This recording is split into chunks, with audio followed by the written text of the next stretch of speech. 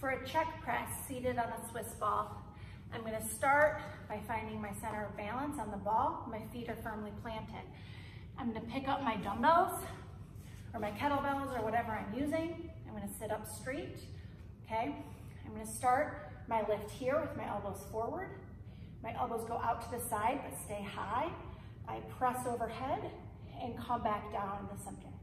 Out, over, forward, out, okay?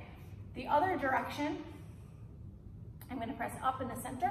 Again, elbows high, up, down, in, up, down, in, okay? My rib cage stays down, my belly button stays engaged, pulled in towards my spine. Nothing moves except my arms. I'm planted and stable on the ball, okay? From the side, I start with my elbows high, out, up, down, out, up, down, okay? The other direction, I'm gonna go up, out, in. Elbows stay high. I'm not letting my elbows drop below parallel, okay? So I'm not coming down like this and then in.